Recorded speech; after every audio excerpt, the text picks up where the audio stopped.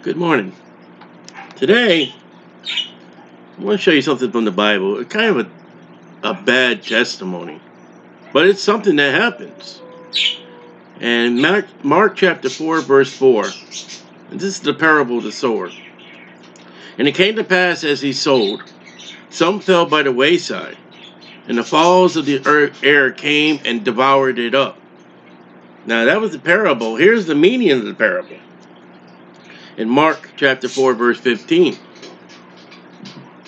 And these are they by the wayside. When the word is sown, you're going out there, you're witnessing. However, whatever you're doing, whatever ministry.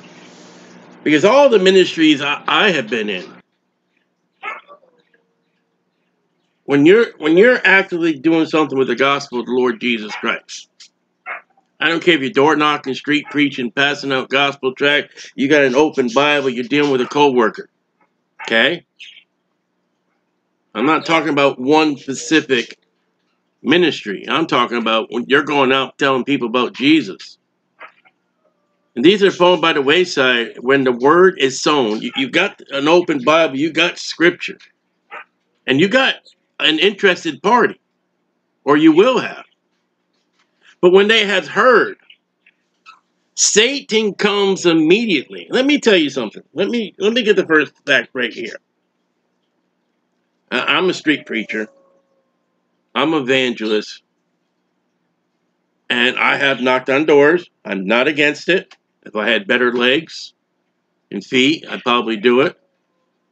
I used to do it. I know in Florida it's legal, but in Connecticut, we would go in parking lots. We would put gospel tracts on windshields.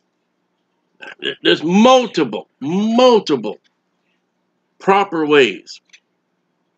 And let me tell you, the first one to show up where you're going to go is God, the Holy Spirit. The next one's going to show up before you show up is the devil. And then you're going to show up. Now, if you don't show up with the Holy Spirit, the devil ain't going to be there. Okay, if you got a worldly means, Satan's not going to be there because he doesn't have to interfere. But I'm talking about a proper public ministry. Whatever you do, when they have heard, Satan cometh immediately and take away the word that was sown out in their hearts. Now, let me tell you, I have seen this everywhere. And one particular way is now, I don't know how it is in other places where you are, but in Walmart, we have to check our own stuff out and bag our own stuff. So we'll scan our items and we put them in the bags and we put the bags in our car.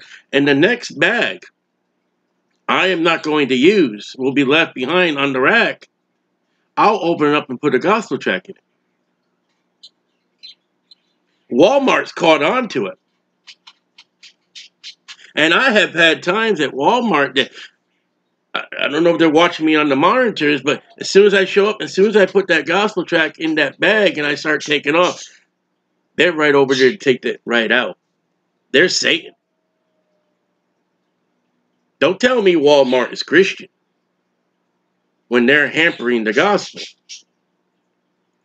We had another time, just mentioned some illustrations of, we were at the flea market. And we're at our booth and we're talking to this one person and one particular mind, but this is happening often.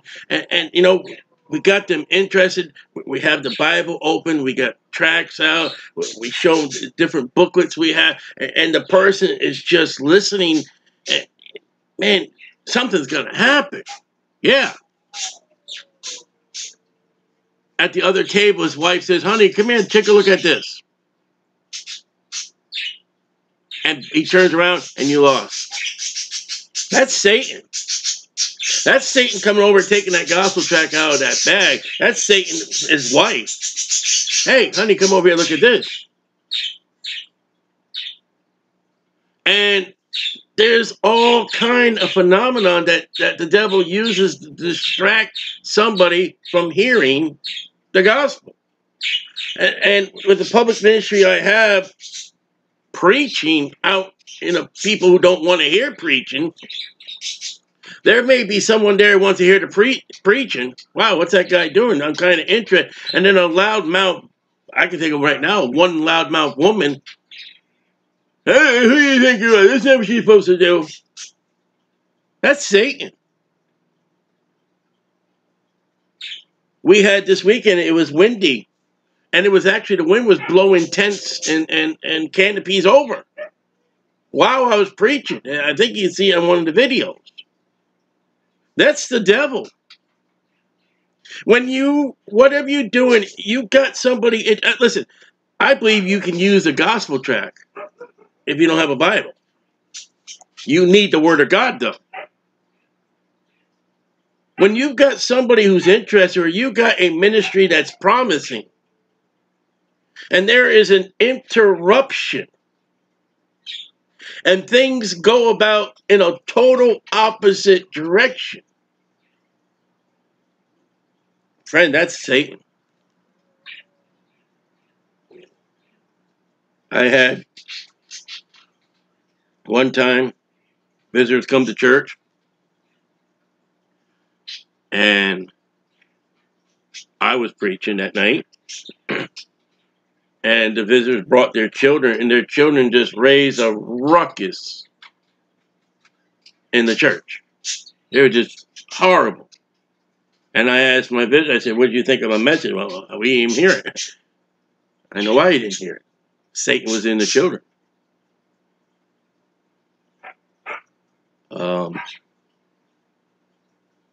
I want you to know full forward. And these things by the wayside, where the word is sown, when they have heard, Satan comes to me.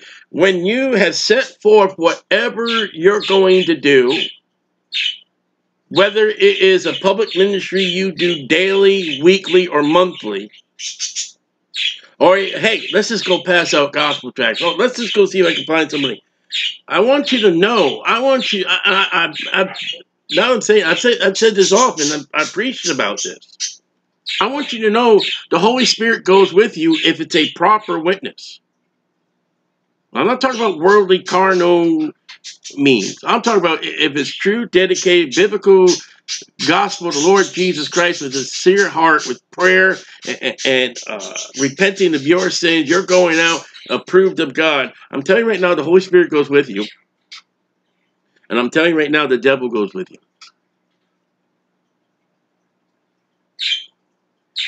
We had area where we used to pass out gospel tracts down here in Daytona multiple times. Listen, I'm not talking about one or two times. I'm talking about multiple times. And children. And various places where we try giving children a chick gospel tract, and we got several children gospel tracts that we can hand to them free of interest. And we've seen the mother, usually it's the mother, yank that kid, drag that kid down the street. I remember one episode, dragging that kid down the sidewalk, away from us. That's the devil. And you better believe that when I see that happen, if I'm preaching at that moment, I'm going to preach. It is your job to bring your children to Jesus Christ. If not, you are the devil. How many times often have we had security stop us? My son, one time back in Connecticut, Walmart, we go grocery shopping, and he would pass out gospel tracts, and they forbade him to come back into that store. And I said, well, you know what, my son passed out gospel, we never went back to that store.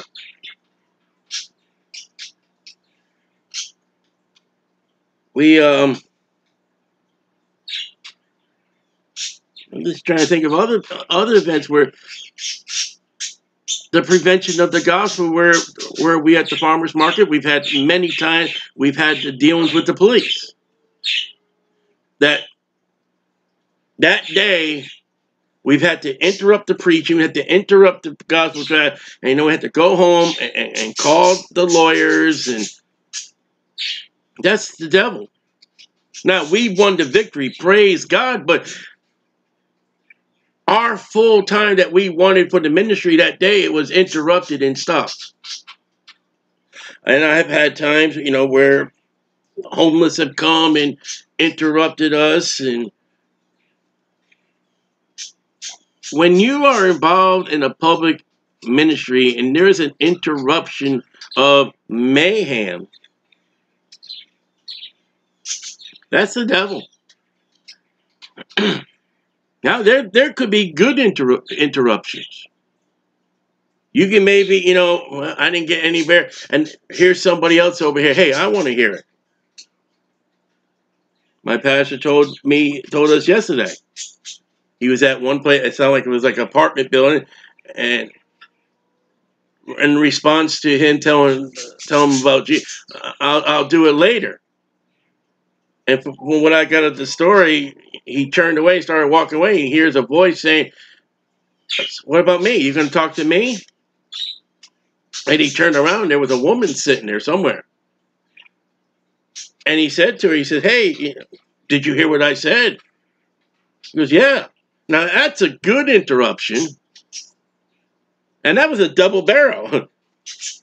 The first butt barrel to the guy he was talking to, dud. I'll do it later. And that's an interruption of Satan with an excuse. I'll talk about it. But turn around, the other barrel had the full gospel in it, and someone who was ready and waiting. So you make an interruption of Satan, then you make it a counter by God. And I'm telling you, many people don't go out and witness, and you're losing a wonderful. There's nothing more when you finished a day, whatever you plan on doing. I mean, we have done farmers market, we've done flea markets, we have done carnivals, we have done. Back in Connecticut, they'll have several things. They meet on the green. We've had after school the ministry. We had the downtown ministry. Well, there's an event over. I mean, we've had all kinds of ministries. And when you get in the car and you're on your way home, it's just glorious. And I'm trying to remember what I was going to say before, but I forgot.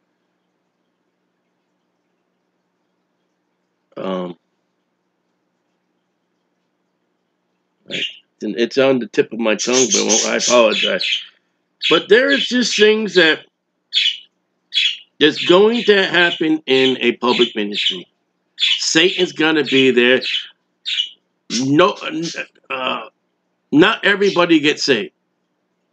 There are many that go to Broadway, and there are a few that go through the straight gate. And the many of the many are going to be, when you go out there, go to plant the seeds, the devil or Satan is going to prevent them from doing right.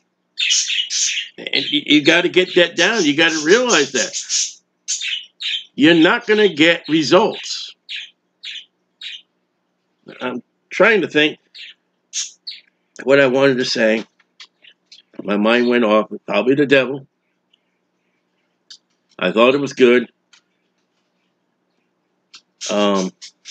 I should just stop. Let me think a moment. Satan does not want God to get the praise. And he'll cause any kind of distraction that he can. And this is not what I wanted to say, but if you're going witnessing with somebody else, and particularly door knocking, and you get into somebody's house and you're with somebody, the second person who's not talking, their job is to pray. And their job is respectfully keep the interruptions away from the person doing the speaking and the hearers. In other words, if you go in the house and there are people that got children, try in a respectful way entertain the children. I had one house I was at. I forget if it was a preacher or a friend of mine. And while he was talking, the TV was on. I got in front of the TV set and stood in front of the TV. Don't let the distractions if you can. But I just wanted to give you a couple ideas of what Mark 4:15 and 4:4 is. That Satan will be there. And it's frustrating. It's really frustrating, and it gets you mad. And I'm not talking about, pull your hair out mad, you want to, punch. It's just, oh. And it's also it's also kind of depressing. Like, oh, man, we went so far.